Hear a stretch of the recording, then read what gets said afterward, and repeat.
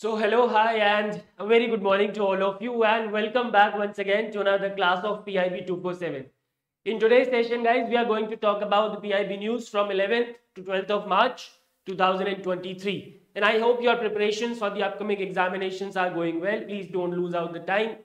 Just keep on preparing and keep on preparing the hard. Alright, so let's begin with the class without any delay. And let's talk about the very first question. Very important question.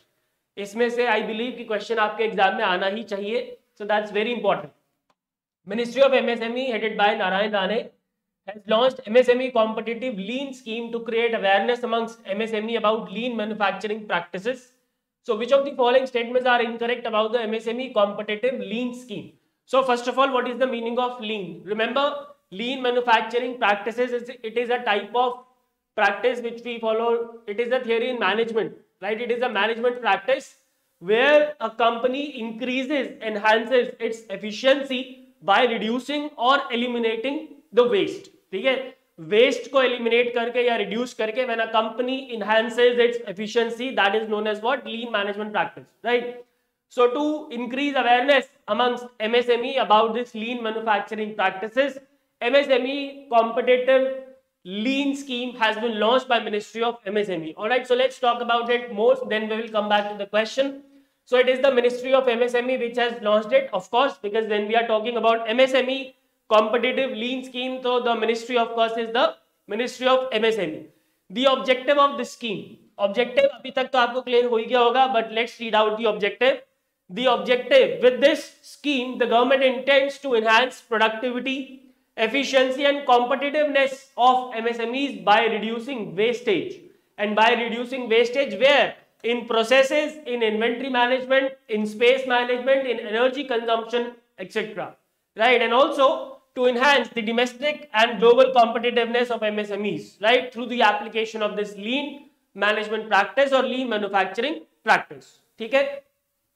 Launch अगर कोई बोलेगा तो of course it will be 2023 and the scheme will be implemented in 3 levels, right? The awareness amongst MSME will be created at 3 levels.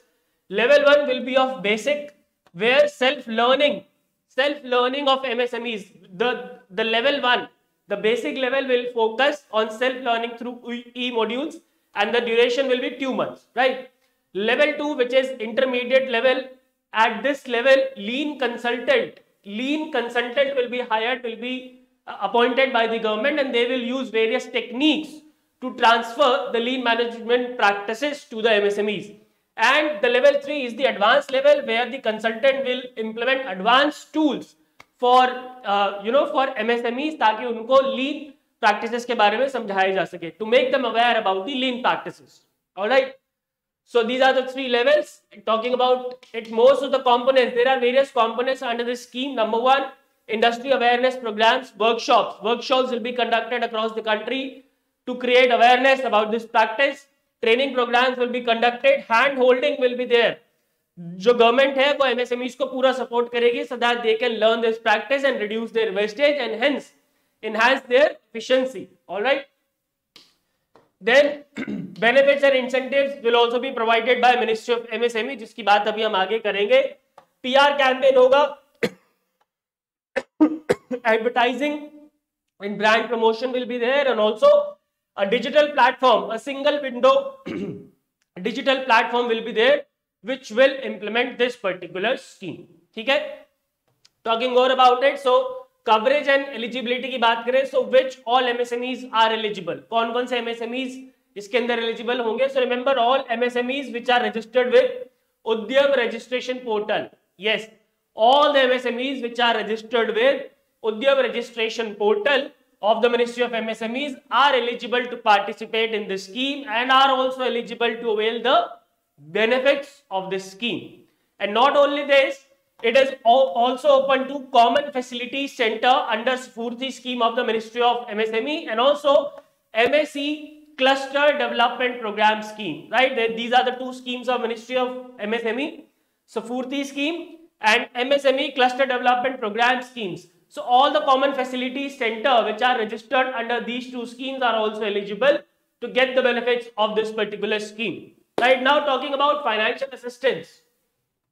So 90% subsidy, 90% subsidy will be provided by the government on implementation cost for hand holding and consultation fees for the MSMEs. So the lean consultant will be hired to teach the MSMEs about the lean program, the lean practice, and of course there will be consultancy fees. So in that consultancy fees, 90% of the subsidy will be provided by the government of India through Ministry of MSME.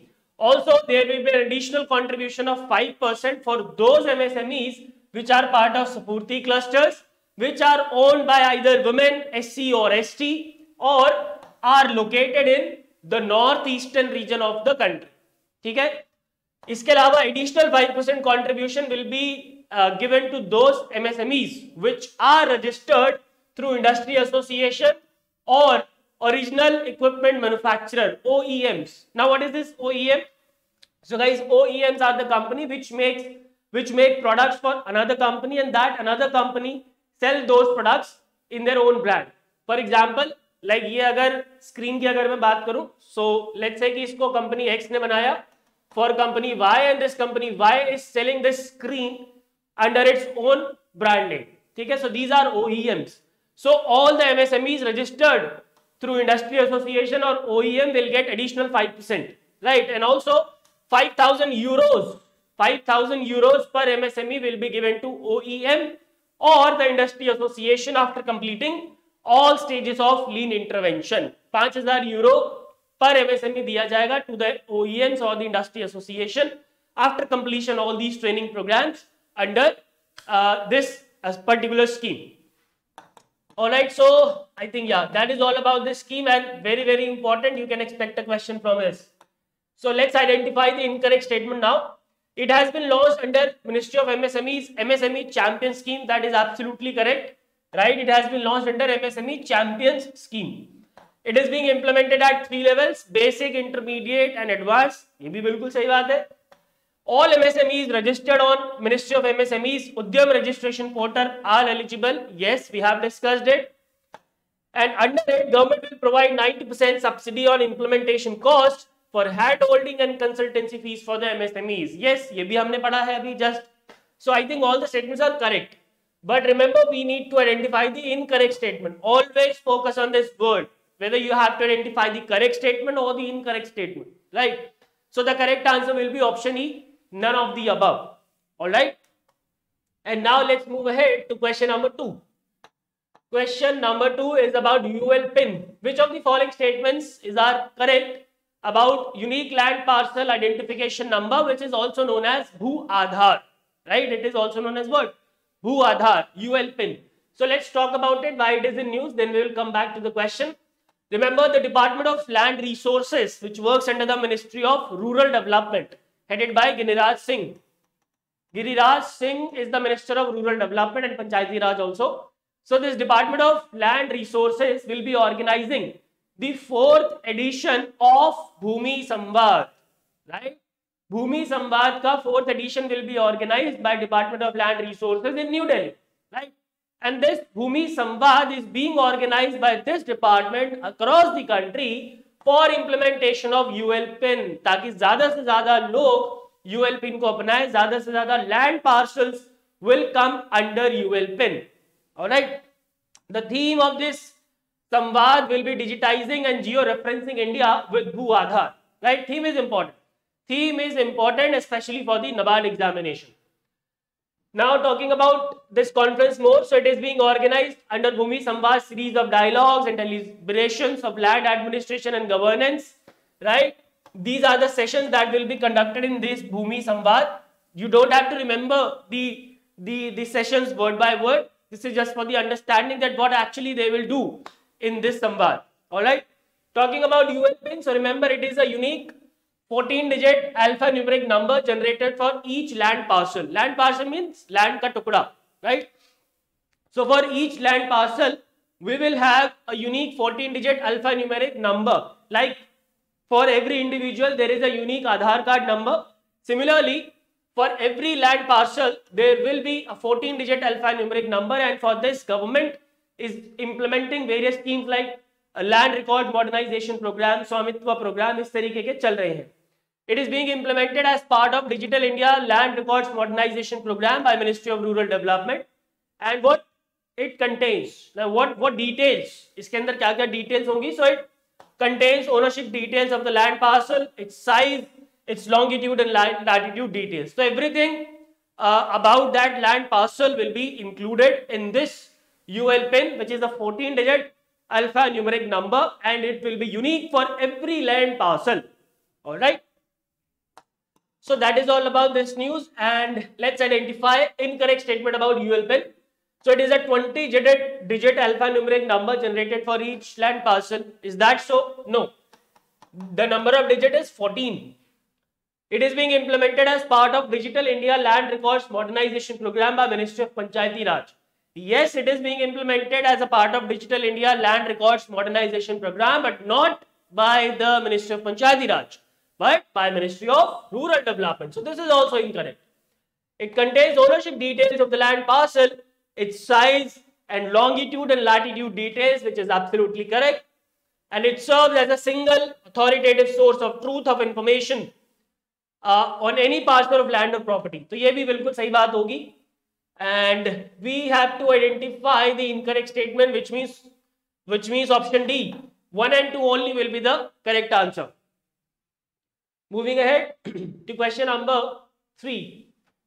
Where will the Ministry of Food Processing Industry organize the second edition of World Food India 2023 in November 2023? So World Food India, it will be the second edition. The first edition took place in the year 2017. And now this is the second edition. It will be organized by Ministry of Food Processing Industry in New Delhi.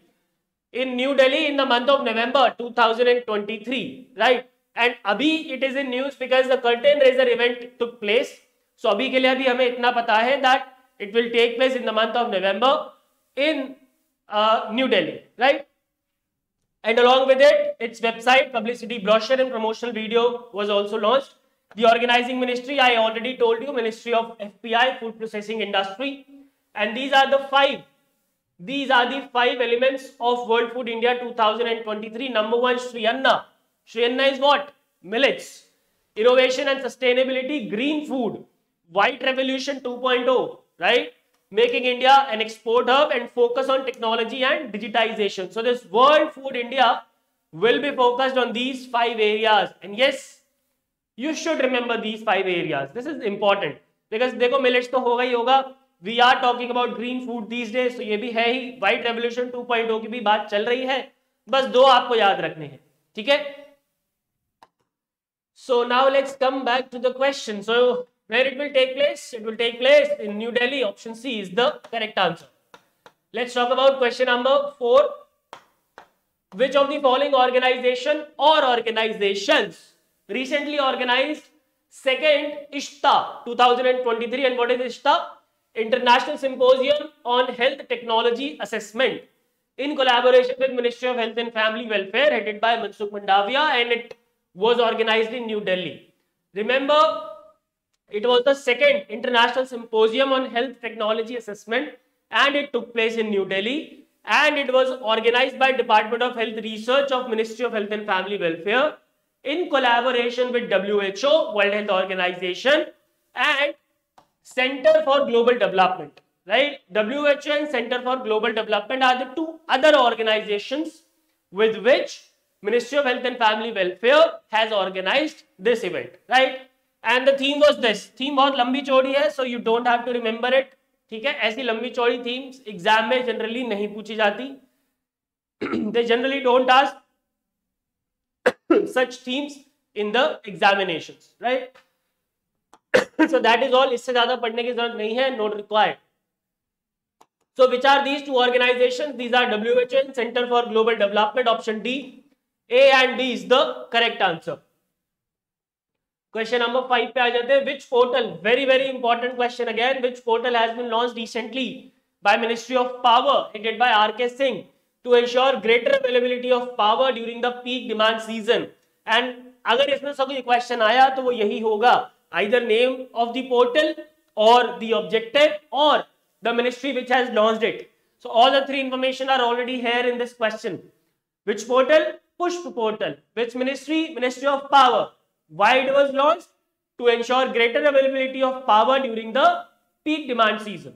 Right? These are the three questions that are expected from this particular news. इसके अलावा I don't think कि कोई question इसमें से आना चाहिए. So it is push portal, which stands for high price day ahead market. High price day ahead market and surplus power portal. And I don't know how it is pushed, but ठीक है, सरकार कह रही है तो हम भी मान लेते हैं.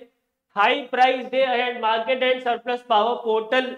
How it is coming as push, I don't know, but ठीक है. So this is the full form, right? You should remember the full form as well. The objective is to ensure greater availability of power during the high demand season, right? And it will enable power distribution companies, the DISCOMs, to indicate their surplus power in block times, days and months. अगर उनके पास कोई surplus power होगी, let's say one DISCOM has surplus power, then that power will be transferred to that DISCOM which will have power, मतलब जितनी required है उससे कम, right? It will also enable those DISCOMs who need power to requisition the surplus power notified on it. Let's say this is one DISCOM X, this is one DISCOM Y. It has surplus power, so it will notify this surplus power on push portal, right? Once it is notified, it will, this Y which has deficit power, right? It will request this push portal to supply this power to this Y. फिर वो जो application है वो X के पास जाएगी and X will supply this power to this Y, right? This is how this entire portal will work, and therefore the correct answer is option D, push portal. Question number 6. With which country does India sign critical minerals investment partnership to develop supply chains of critical minerals including lithium and cobalt? So the country in question, guys, is Australia. With Australia, we have signed this critical minerals investment partnership.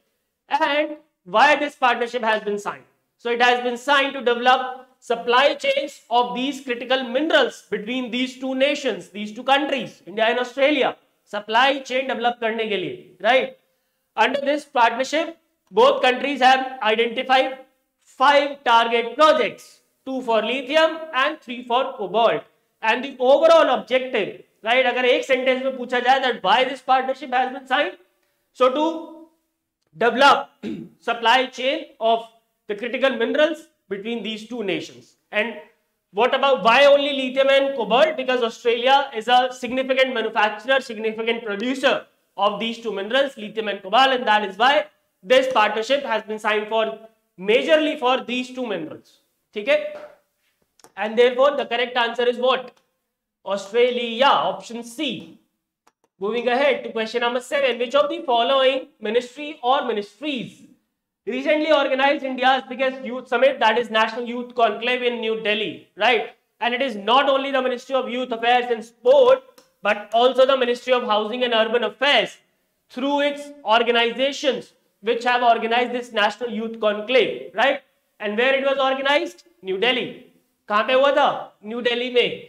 And remember of course अब कुछ भी इस साल हो रहा है तो वो अंडर इंडियाज G20 प्रेसिडेंस हो रहा है. लाइक लास्ट ईयर कुछ भी हो रहा था तो दैट वाज अंडर आजादी का अमृत महोत्सव. दिस ईयर कुछ भी होगा तो that is under India's G20 presidency. ठीक है, तो कहीं पे भी कोई आंसर लिखोगे तो ये तो लाइन चिपका ही देना that it was held under India's G20 presidency, right. Organisers NIUA, national institute of urban affairs, जो कि एक इंस्टीट्यूट है under the ministry of housing and urban affairs in collaboration with Smart Cities Mission, again the mission of Ministry of Housing and Urban Affairs, and Department of Youth Affairs, which is under the Ministry of Youth Affairs and Sports, headed by Anurag Singh Thakur. ठीक है. Now yes, I hope you guys remember last year there was a program SAR. SAR program was launched last year by the Ministry of Housing and Urban Affairs, I think in the month of January 2022. Now this SAR program, why it was launched? It was launched to, make a compendium of 75 successful projects, 75 successful projects being implemented in the smart cities, जो भी smart cities है, smart cities mission के under, to make a compendium of 75 successful projects, and this was done by 15 premier institutes of India, right? This program was launched last year with this objective. ठीक है. And now during this event, during this National Youth Conclave, release the SAR compendium first. The first compendium of SAR has been released, which comprises 75 plus case studies of innovative under projects under SAR program, right? Documented by 15 premier colleges of the country. And now with this, the second edition of SAR has been launched, under which every smart city will be encouraged to tie up with at least one academic or research institution to prepare at least 3 case studies of implemented projects. The projects which are already implemented, right? At least 3 का case study वो करेंगे. कौन करेंगे? The smart cities under smart cities mission with the help of any academic or research institution. All right. So I hope this is clear. And now let's come back to the question. So these are Ministry of Youth Affairs and Sport and Housing and Urban Affairs, and that's why the correct answer is option D, A and B. And now guys, let's move ahead to the questions which are in short, but before that, if you want to have the PDF, you can join the Telegram channel. The link is provided in the description. And now let's come to question number 8. Which of the following organizations has released a report titled Production and Promotion of Organic and Biofertilizers with special focus on improving economic viability of gaushalas? So since this is a report on gaushalas, and I believe that this is not much important report for the examination. अब इस दुनिया में बहुत कुछ है पूछने के लिए, तो अगर गौशालास पे क्वेश्चन आता है, इस रिपोर्ट की डिटेल में क्वेश्चन आता है, तो ये बहुत अनफॉर्चुनेट होगा. बट या इतना तो पता होना चाहिए that this report has been released by NITI Aayog. Question number 9. How much amount has been released by Union Government as 14th installment of tax devolution to state governments to accelerate their capital and developmental expenditure, right? So how much amount is this? That's 14318 crores. Option E is the correct answer. Question number 10. Where has the Ministry of Ayush along with Morarji Desai National Institute of Yoga organized Yoga Mahotsav 2023 to commemorate the 100 days countdown? अब 100 दिन बचे हैं for the International Day of Yoga, and for that Yoga Mahotsav 2023 was organized by the Ministry of Ayush, where in New Delhi. Option C is the right answer. Option C. Question number 11. Where has the Ministry of Electronics and IT, headed by Ashwini Vaishnav, organized Chintan Shivir on the theme Digital India Decade Strategy and Implementation? So this Chintan Shivir was again organized in New Delhi, and once again the correct answer is New Delhi. Question number 12. Where is Ministry of Social Justice and Empowerment organizing the Divya Kala Mela to showcase the products and craftsmanship of Divyang entrepreneurs or artisans from across the country? Okay. Ministry of Social Justice and Empowerment, who is the minister? Dr. V.K. Virendra Kumar. So this Divya Kala Mela, this time it was organized in Bhopal, Madhya Pradesh. Option D is the correct answer.